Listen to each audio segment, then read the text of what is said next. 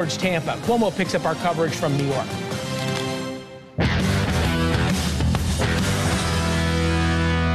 Chris Cuomo here. Thank you for joining NewsNation on October 7th, a day that should be a unifying, solemn occasion. But it isn't. And so I must ask, have too many of us here in America forgotten to never forget what we learned on 9/11? October 7 was a wake-up call that the world has still not answered. Israel is the tip of the spear, a commitment forged of pain. They say they lost 1,200 people murdered in the worst massacre of Jews since the Holocaust. 254 people taken hostage, including a dozen Americans. People from more than 25 nations were taken. A long year later, 97 remain stolen by terrorists. Of the 97, 64 are believed to be alive. That means 33 are confirmed dead. Their families waiting to mourn. 4 of the remaining hostages, Americans. 2 believed to be children.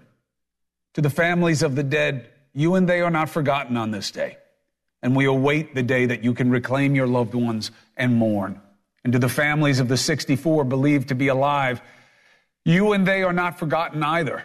I and many others know your anguish, that they have not been rescued, and that too many keep believing that terrorists will ever freely give them back. What happened was real, raw, and true terror, and we were there to see it for ourselves. I ask you to remember. I'm Chris Cuomo. We're here just to the east of Israel, and certainly the night sky has been lighting up once again here. The death count is now well over 1,000, including both sides of this. The numbers are going to change, and they're going to go up because this is only the beginning. There is a story here unlike any we have ever heard before. That concert where these kids were going to celebrate, and hundreds of them were massacred, and more brutalized, and some stolen. They came in with their guns and said, anyone who can stand up and walk, come out. And Hirsch was one of them. What has been the hardest part so far? It's surreal. Picture your mother and picture her knowing that you're either dead or kidnapped without an arm. That's how I'm doing. My eyes were murdered. My soul was shattered. And you keep saying when I talk to you, I don't know why I'm alive. How are you going to answer that question? I don't know how long it's going to take, but I need help. This is a nation at war, and we saw the areas that were shut down. There are pretty random but regular bomb alarms here that incoming is coming, and they have a very sophisticated alert system that has become habituated as part of the culture here. This is part of everyday life for them. This is a place on edge, and now we'll see what happens. And what, if any, hope they have for ever seeing their loved ones, who are old, who are frail, who are young, who are desperate? Will they ever see them again? We're faced with the same question. Now, I went there as an extension of my profession, but also as an extension of a pledge to never forget when it was us. And now, a year later, how can it be that the same people that hit us are now getting the benefit of the doubt from so many here? Look, it's one thing to care about innocent life lost in Gaza. We should, there or anywhere. It's another to blind yourself to the reason for the same. And it shocks the conscience that so many fail to see Hamas as the echo of the enemy that savaged us. Yes, there are tens of thousands of dead in Palestine. But why? Because Hamas attacked Israel and set their own people up as protection, as they hide among them and allow them to bear the price for terrorists' godless acts, as the terrorists hide in tunnels that the ordinary cannot reach, using resources meant for the innocent. That is the truth. And they do it because terrorists don't care about the innocent civilians. And they know that you will. And it works on many, as we've seen here. And now we see the same in Lebanon. Terrorists hide missiles among the multitudes. Why? Because they're willing to sacrifice their own. Because The life of their countrymen and women is cheap to them, and because it works. As too many blame those fighting to stop terror instead of blaming the terrorists for what they expose their own people to. But this can no longer be about facts or the why it's happening as it is. It is not about obvious right and wrong. It is about what comes next. That is what today must be about. I fear this does not end soon, and it does not end there. It is one thing for American civilians, especially young ones, to have the luxury of identifying with people in Palestine, even if they may be confused about what and who the enemy is.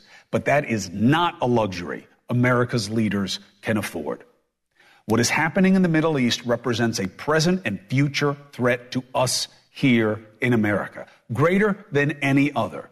You must realize we are next. It should be a primary focus of this election and of our leadership, but it isn't. There is more fear and more concern about people coming here across the southern border, mostly to work and raise family, than the reality that terror is on the rise. And yes, the immigration system is broken and has been allowed to get worse. But never forget, it was not anyone in South or Central America that came at us on 9/11. It was Islamist extremists. And while I am amazed by our government's efforts to keep us safe all these years, they seem to be the only ones who have obeyed the single command of 9/11 to never forget. That command was not to just memorialize the death of that day, the saintly acts of duty by first responders, but to never forget who did this and why, and to never let it happen again. And yet here we are. We have forgotten that mandate. Not the government, folks, stopping threats, and God bless them for that, but the rest of us need to wake up. Of course, you can criticize the degree of defense Israel is bringing to bear. And you can care about the need for aid and demand the killing stop. We raised money for the kids in Gaza here at NewsNation for good reason. But there must be no forgetting that there is only one enemy in this situation, and it ain't Israel. It is Iran, the head of the snake. Though the more apt metaphor is that they are the octopus, and the tentacles of the octopus are these poison proxies. The Israeli prime minister may deserve criticism for what he has done before and even during this war, but he is absolutely right that it is a war, and that they are fighting on many fronts, and in each and all they are against entities and enemies who all want us dead too. And no, not simply because we support Israel. That is short-sighted. That is naive. They want us dead because they have a twisted idea of faith, which comes down fundamentally to killing freedom. And we are the lifeblood of freedom on this planet. They want the Jews gone, for sure, always have. But we are next. So maybe the best message for today, at least here in America, is that you may not see Israel's role as I do. That's okay.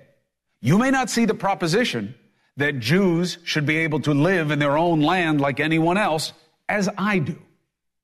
That's even debatable and okay as such. I don't accept that position, but that's not what matters, okay? Not to you as an American. It should, but all pain is personal. All interest is driven by self-interest.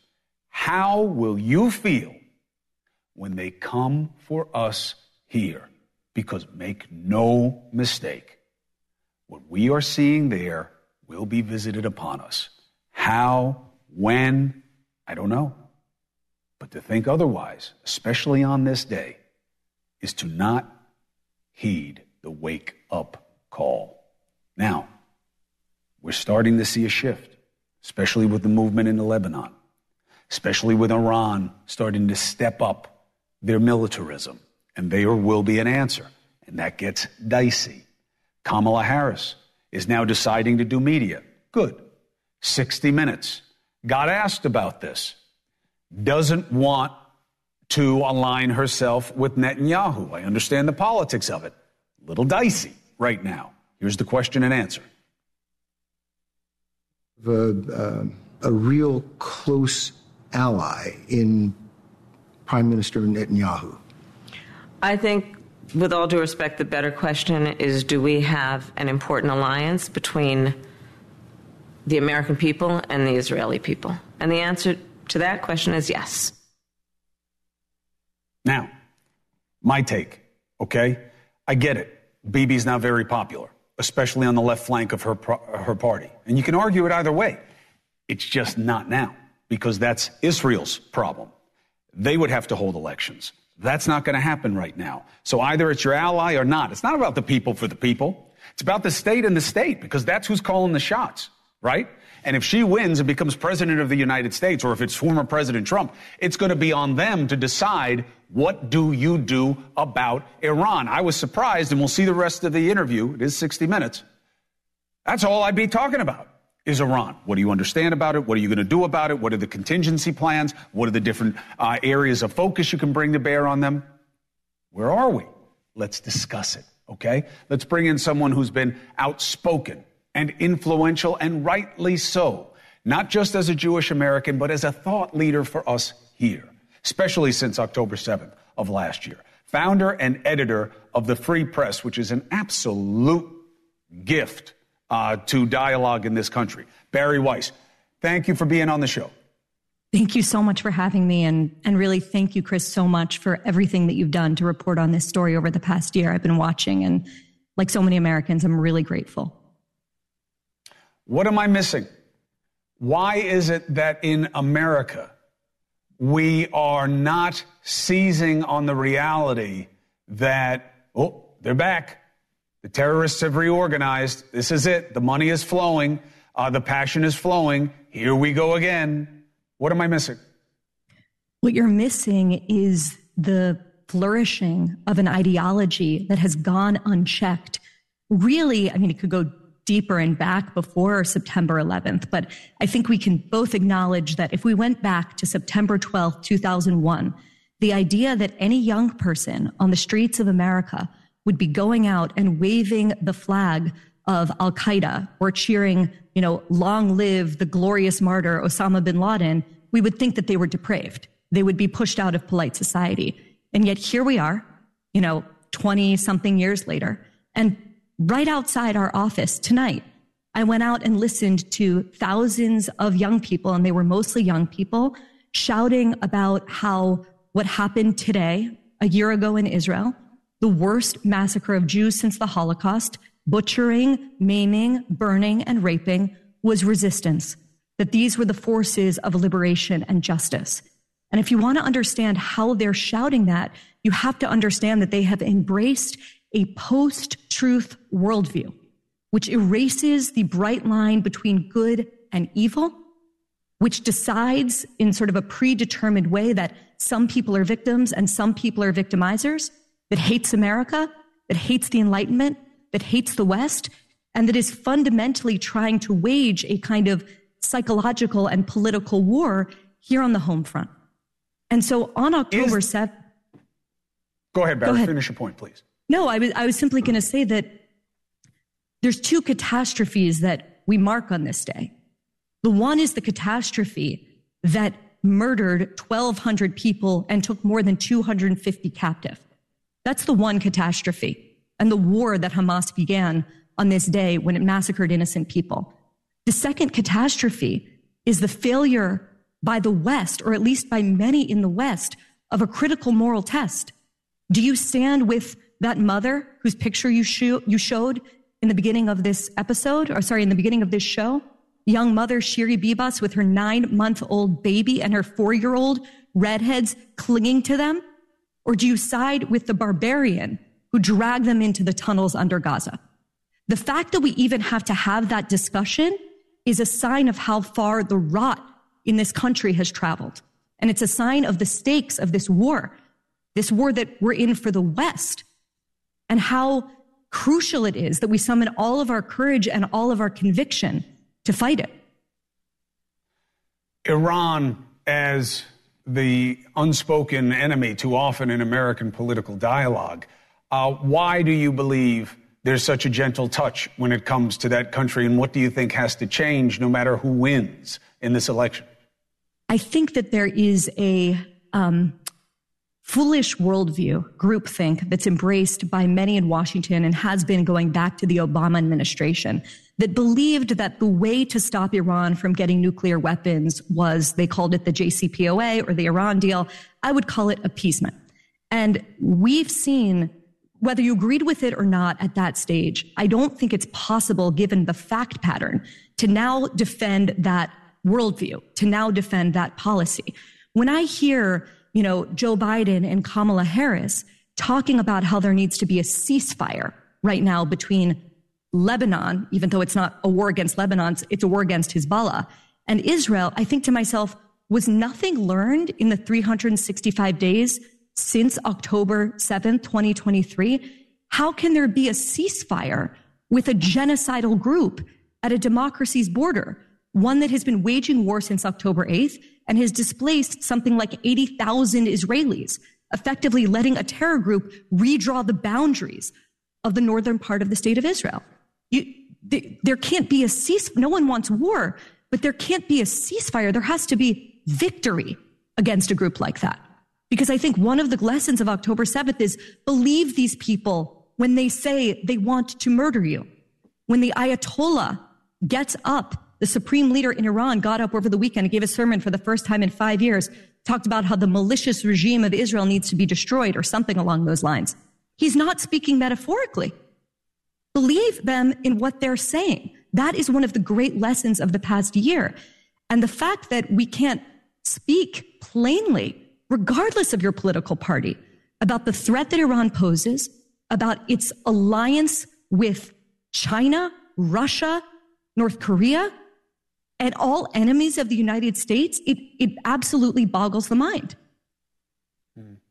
And, look, it's easy to write it off as over there. The question is, how will we respond when it visits us here? And to believe that, it's an if as opposed to a when is naive with what we have lived through. Barry Weiss, I appreciate what you're doing with the Free Press. I appreciate you coming here. You are always an invitation away, and the invitation is always open. This is a very important dialogue, and it's not going to end with our election, and it's not going to end anytime soon. So, to be continued. Thank you for joining me on October 7th.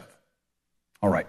So, now, let's look at what happens next. You heard what Barry said, and that's a very direct analysis.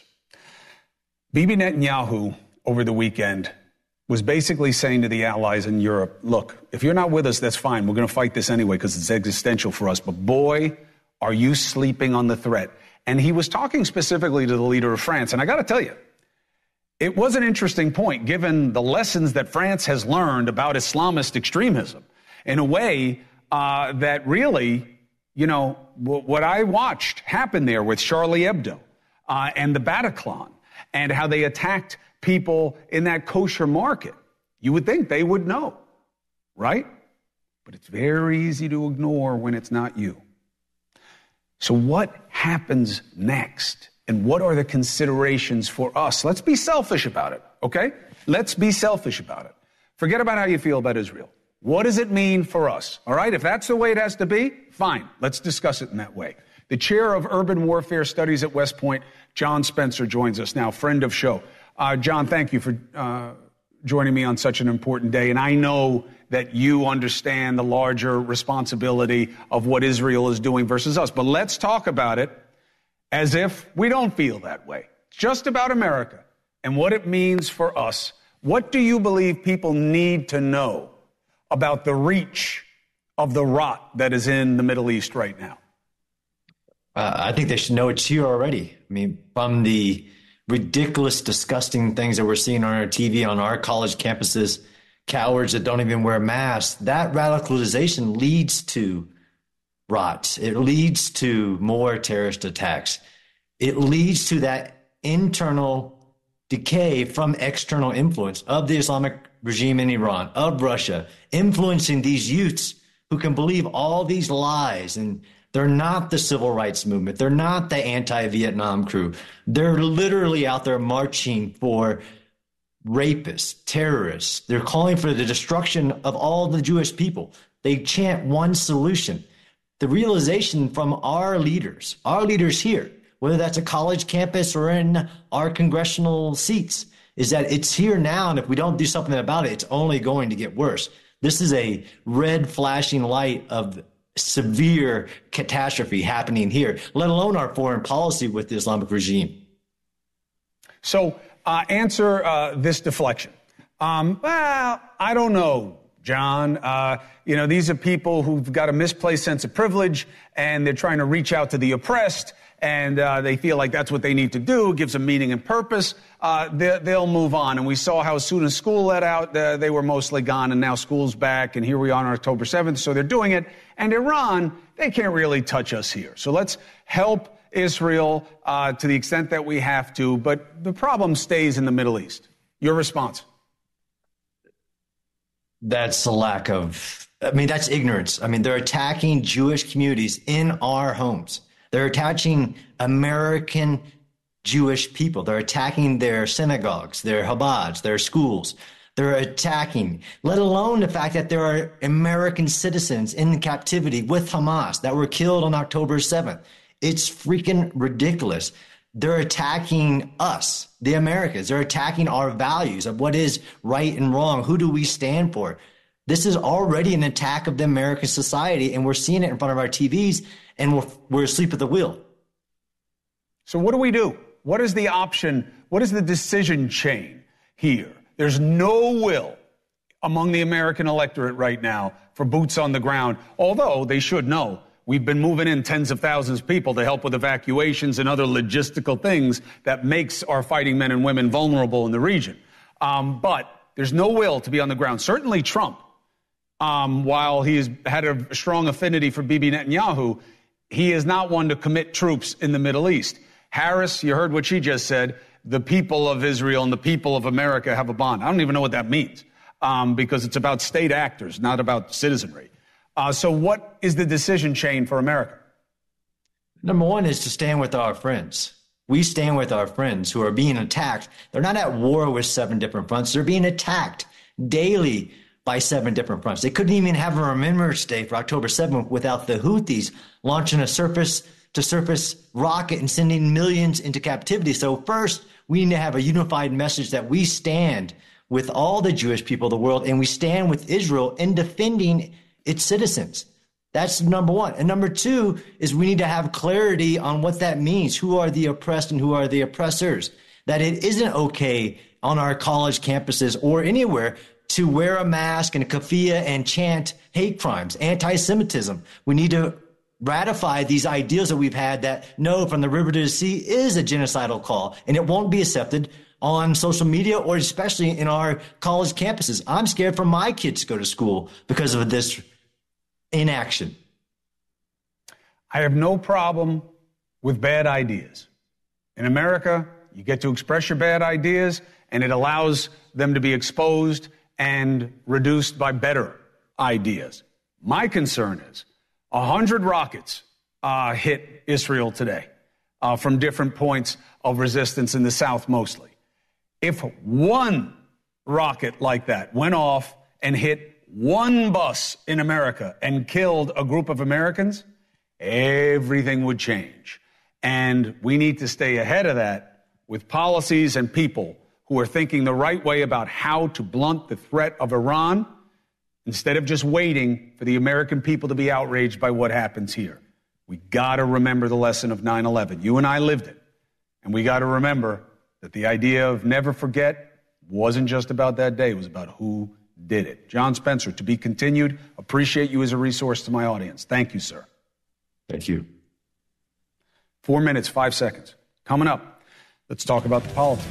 Harris, she's heard the criticisms. I'll do a media blitz. Podcasts, late night shows, The View, 60 Minutes, Howard Stern, interesting choice.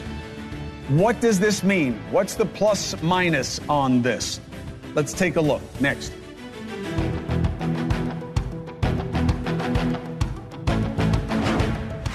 governor of Arkansas said, "My kids keep me humble."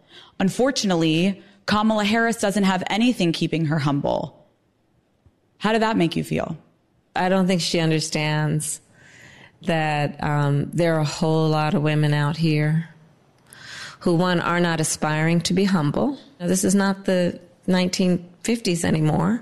Families come in all kinds of shapes and forms. Where is she? That is the #1 podcast for female listeners. Call Her Daddy. This is part of Harris's response, not really to people saying you got to do more. You know what she's responding to. This race is locked up, and a Democrat, to win the presidential election, has to win the popular vote by, 3-4%, depending on who you want to listen to. To win the Electoral College, that's a metric that they usually follow. When this race latched up like that, this is now time to do everything. What is the lesson that the Democrats had to learn from Hillary Clinton? You do not leave anything on the court. You spend every bit of energy, you do everything you may be able to do to win, because otherwise, then it's on you. So, is this the right call for her right now, doing it the way she's doing it? Let's debate. Bring in former GOP national spokesperson, Madison Gesiato, and host of the Aggressive Progressive podcast, Chris Hahn. And I stipulate early, Chris, don't be upset just because there's one of mine against you tonight. I'm not going to just give deference to the Italian. Don't worry. So why are you happy, Hahn? You forget. Well, you shouldn't have buried the name then, brother. You shouldn't have buried the name, okay? That's what you get for burying the name. So, Chris, let's talk Turkey. 2.5 Italians here, 2.5. Her going and doing media blitz, what's the upside for you as you see it? I think it's great. First of all, I'm a huge Howard Stern fan coming from Long Island. I think it's great that she's going on Stern. I think if Hillary Clinton had gone on Stern in 2016, we might have had a different result. I love that she's going on podcast. She's always welcome on the Aggressive Progressive. We have video now, too, so come on in, Vice President. Not as big of an audience as Call Me Daddy. Yes, but sure. Look, yeah, 100%.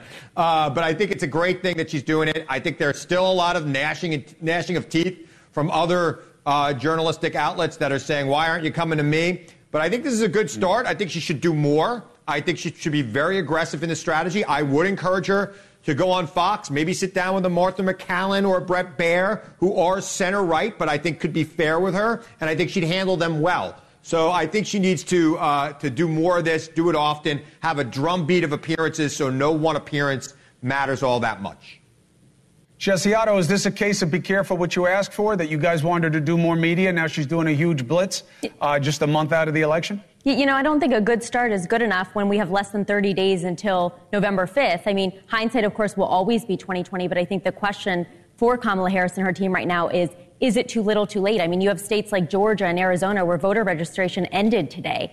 So she's out there and she's, 1/4 of the country says, hey, we need to know more about you. She's finally going out there and doing some interviews, but she's going to comfortable places. I mean, this Call Her Daddy podcast is 90% female listenership, many of these being very young women. And I think the reality is that's not where she needs to be. The audience she needs to be talking to is men. The audience she needs to be talking to is rank and file union voters, minorities, people who she's losing support of, and of course, most importantly, those swing voters, people who just aren't sure how they're going to vote. And when polling continues to reflect that they want to hear more details on her policies and they want to hear more from her in that context, I don't think she's punching above her weight class, and that's important for her right now. I will say this, and then, Chris, I want to know why Gesiato hurt your feelings there. I heard you. I am surprised that I haven't heard about her doing something with NewsNation yet, because it's overweighted independent. And I don't know how in a race this tight you think your base is enough. But, it doesn't have to be with me. I'm fine. You got a lot of great people you could do with it, NewsNation. But I'm a little surprised by that. I'm surprised about that with Trump also, to be honest. Independents are going to likely decide this election in like 36 counties in 4 states. I'm surprised that they're not coming to a place that has an overweighted sample. Hahn, why were you offended by what Gesiato said? Well, 60 Minutes is not a fluff interview. Neither is Howard Stern, by the way, one of the best interviews ever.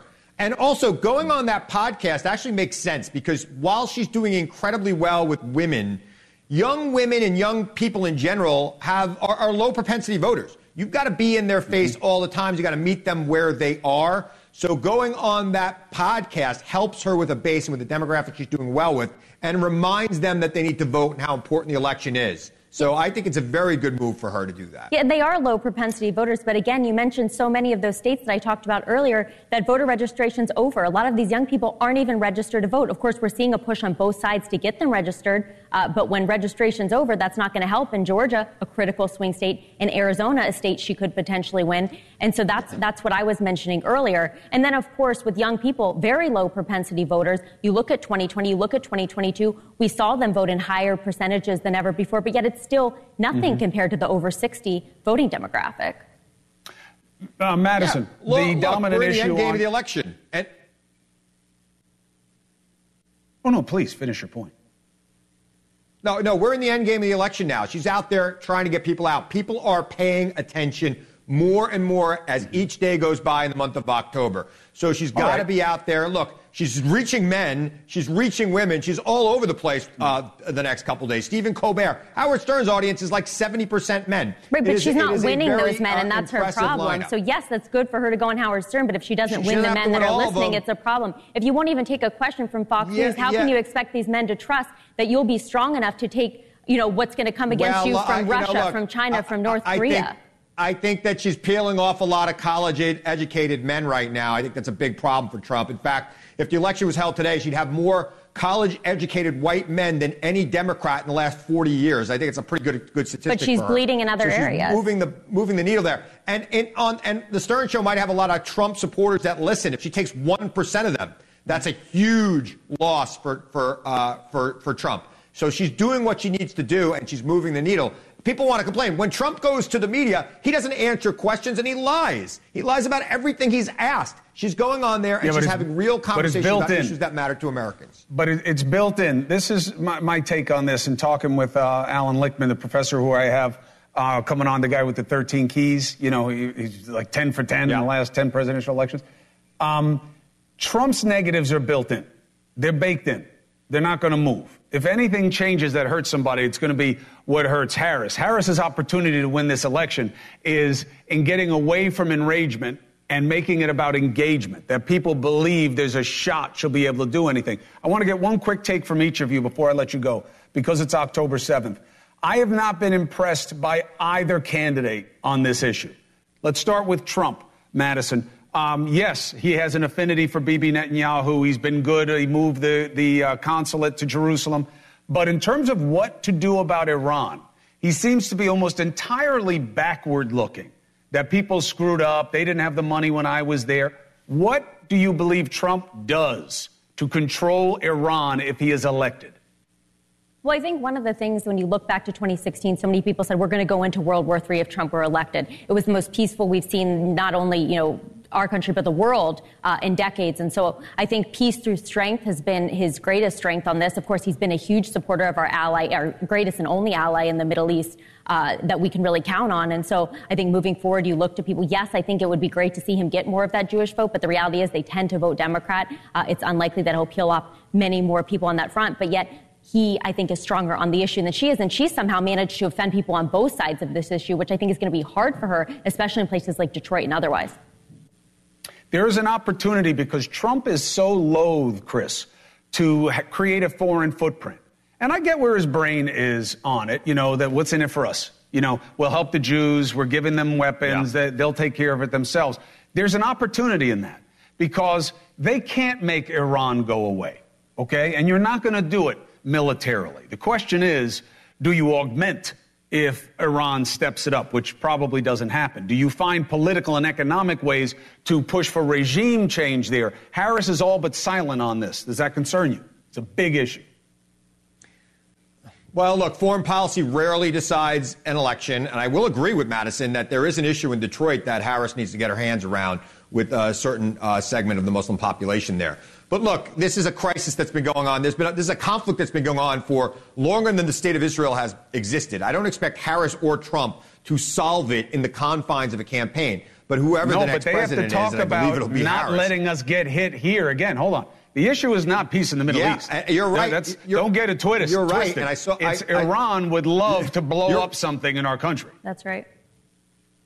You're right, and it would be the biggest mistake Iran ever made, no matter who the president was. And I think that Harris and Trump should both make that point. And I think Joe Biden should be making that point on a daily basis as well. Brother, when you're dealing with somebody who's okay with a one-for-one exchange in life, that's a really tough enemy to beat. That's the way. We did it for 20 years, killed tens, hundreds of thousands of people in all these different countries. Iran is still there doing what it's always done worst. And both administrations, both parties, have not sealed this threat.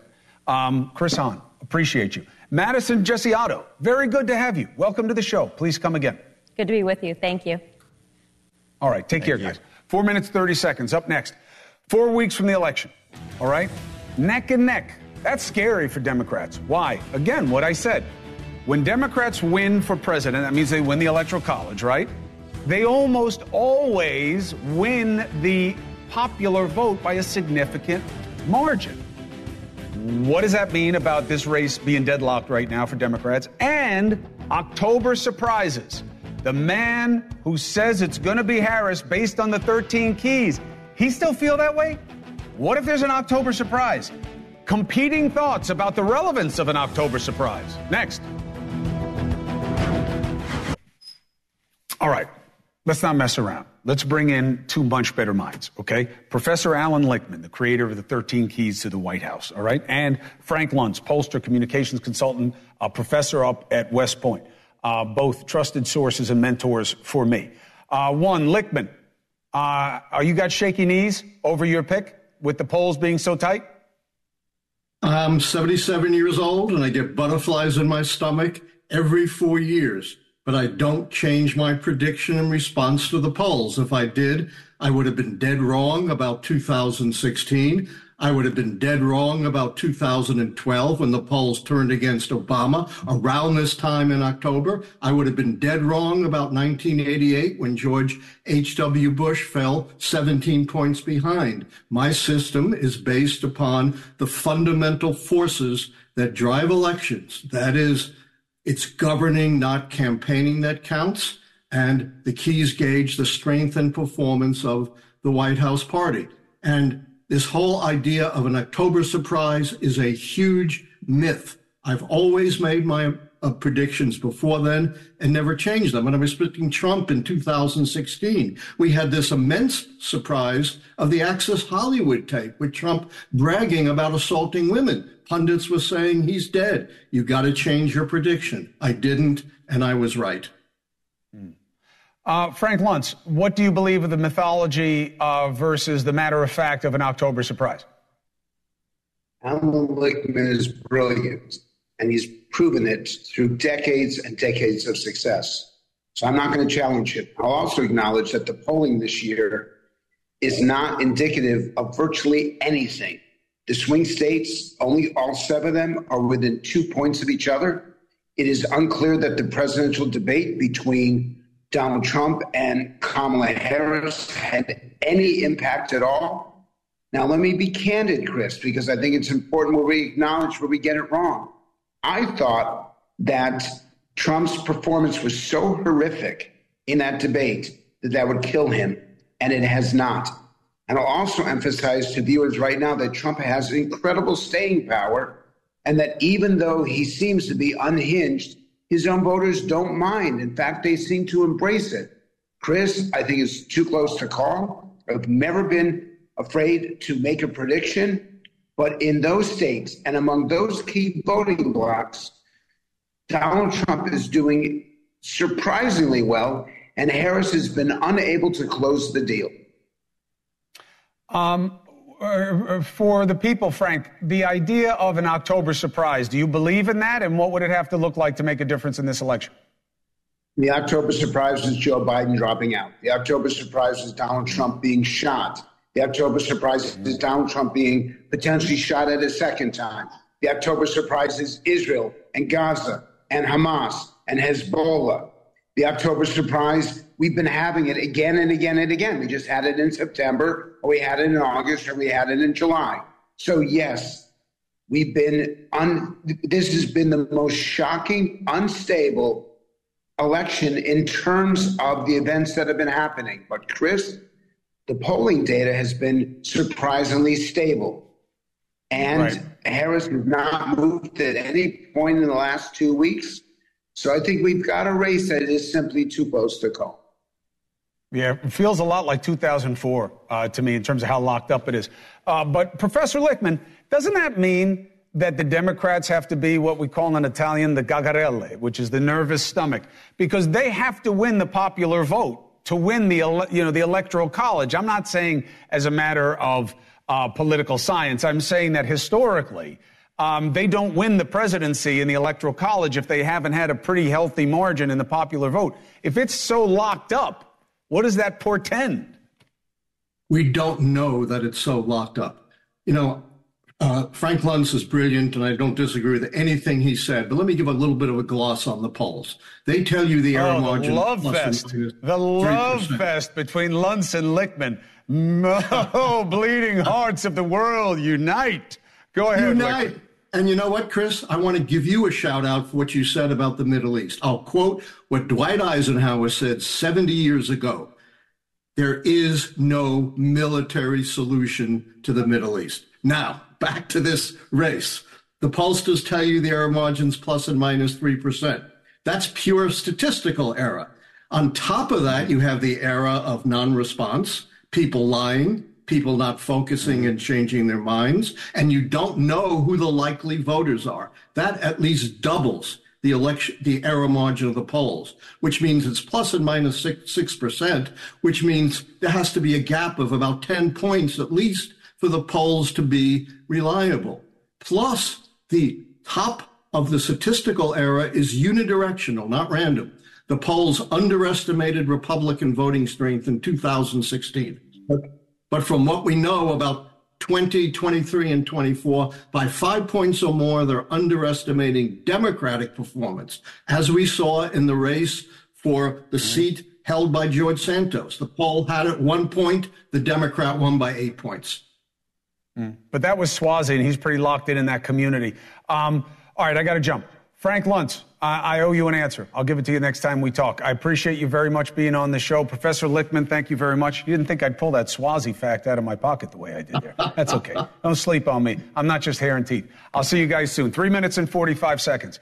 If you look at that race, Tom Swazi had held the seat before. Santos, was an injured bird, right? The vacant seat. But Swazi had a lot of advantages in that race, and I think that's one of the things people underestimated. But two of the best minds in the business, now you have food for thought. Now you have a question? Great. Let's get after it. 844-968-7720.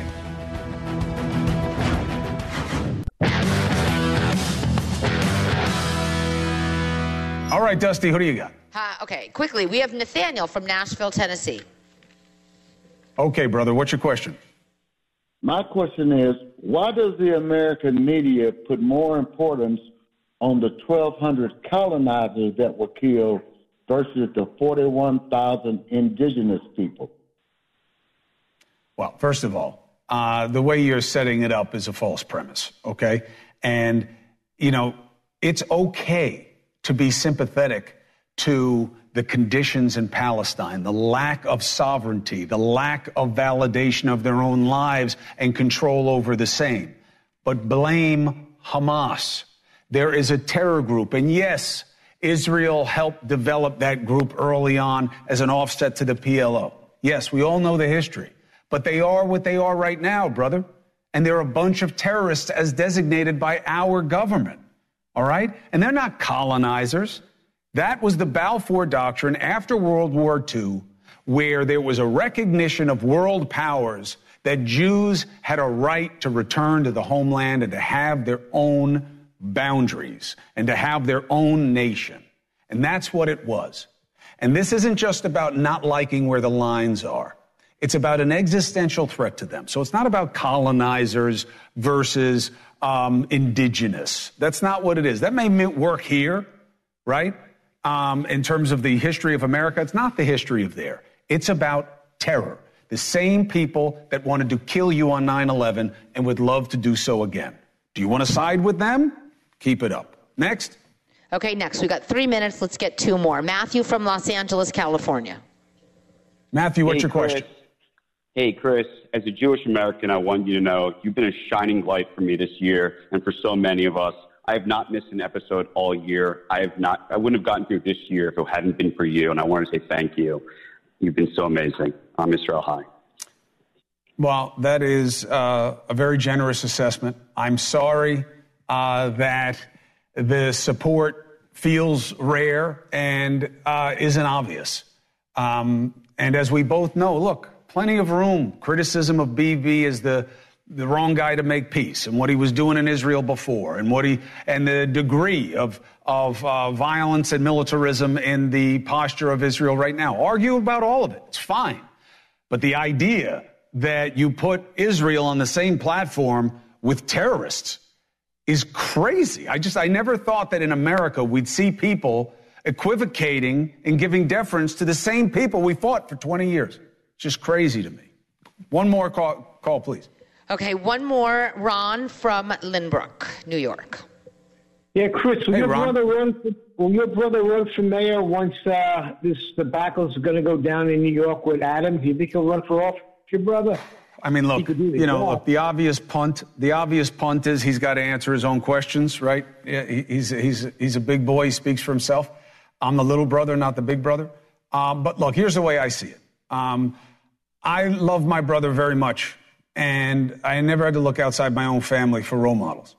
I feel like he's done so much, and there's such a high price for getting into that game now, especially in his party, that I don't know why he seems so motivated to serve. And I know he's hearing people tell him to run, but man, there's a lot of ifs in this. Is Adams in or is Adams out? Is it a special election or is it a primary? How radicalized left is the party structure in that special election or primary? Who else runs? I mean, there are a lot of ifs. I think for a lot of people, it seems simple. Andrew Cuomo should get in. Andrew Cuomo shouldn't get in. I think there are a lot of pieces, but the most important piece is my brother's conviction. And all I know is he does not share my disrespect for the process. My brother believes that public, just like my father did, he believes that public service is the best, if not the only way to dedicate your life. He just believes it. So I know he wants to serve. I don't know how, I don't know what, but I know he's hearing what people are saying. We got a long